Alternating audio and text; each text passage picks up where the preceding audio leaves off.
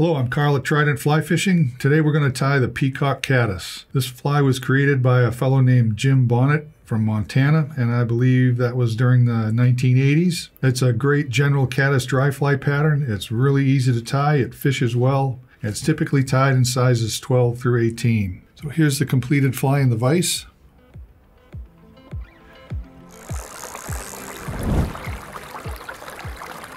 So the hook we're going to put in the vise today is a TMC 100 BL. That's their barbless version of their 100.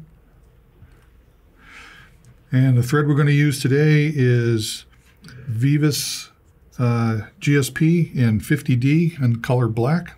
And we'll start this thread about an eye length or two behind the eye. Run this back to where the barb of the hook would have been.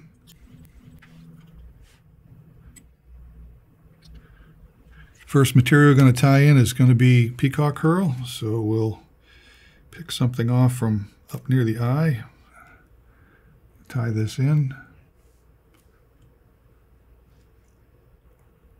run our thread back up to about 2 eye lengths from the hook eye.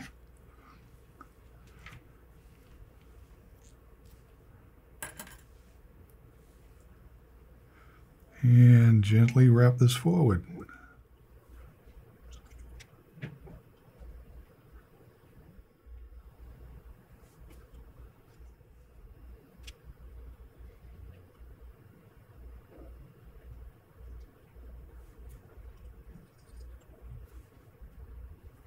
And once we reach about the 2 eye length point, we're going to tie this off.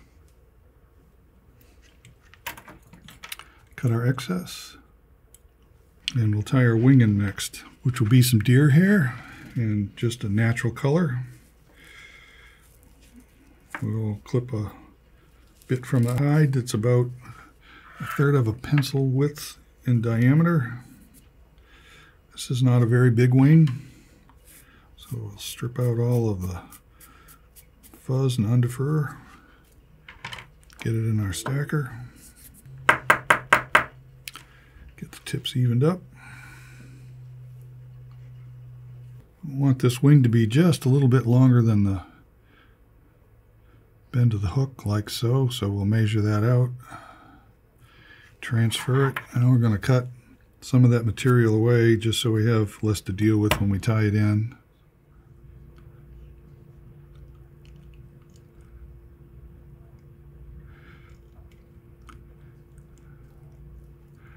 Now you want to run your thread through all of that material all the way up to the eye. That will keep it from spinning. And if you've done it right, it's all going to be right up on the top.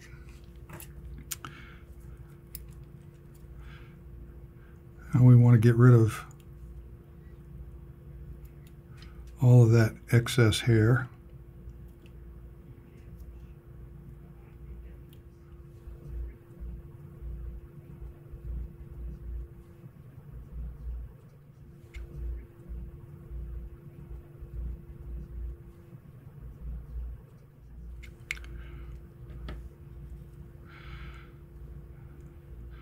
And we're going to wrap back to the beginning of the wing, the base of the wing.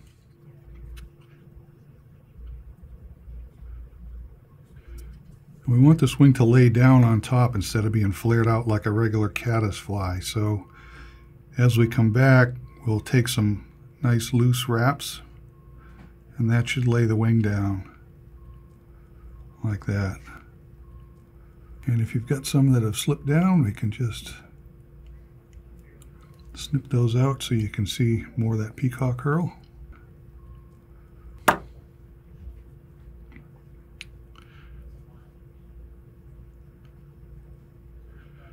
Neaten this up. And the last material we're going to tie in is going to be our hackle. This is furnace and grizzly feather, size to the hook.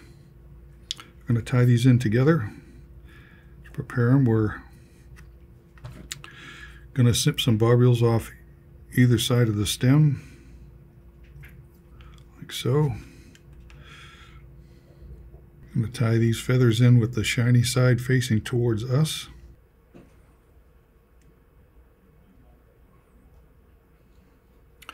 So we'll capture those and wrap back to the eye.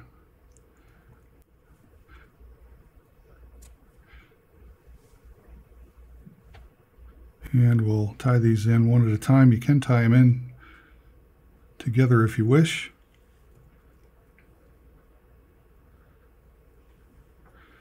This is a fairly heavily hackled fly.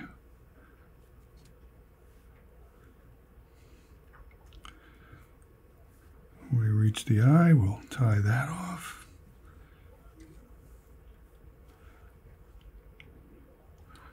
So,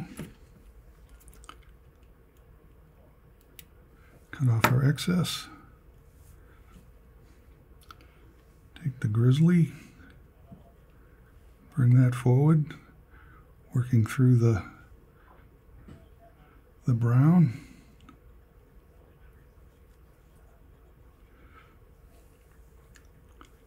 We reach the eye, we'll capture that, tie it off.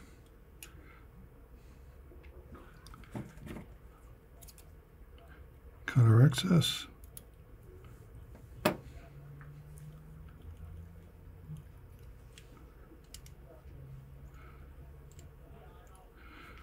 Form a small head. Whip finish tool, make a 4 or 5 turn whip finish.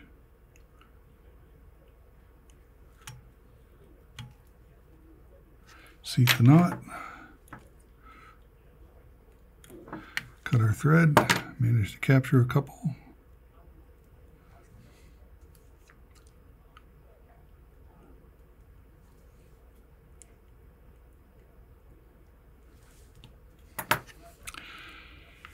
And a little head cement to finish it off.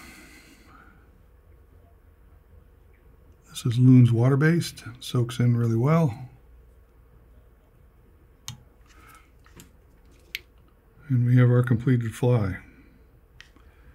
Please feel free to leave comments, and don't forget to hit that subscribe button to see all the latest content here at Trident Fly Fishing. Thanks for watching, and I hope to see you again next time.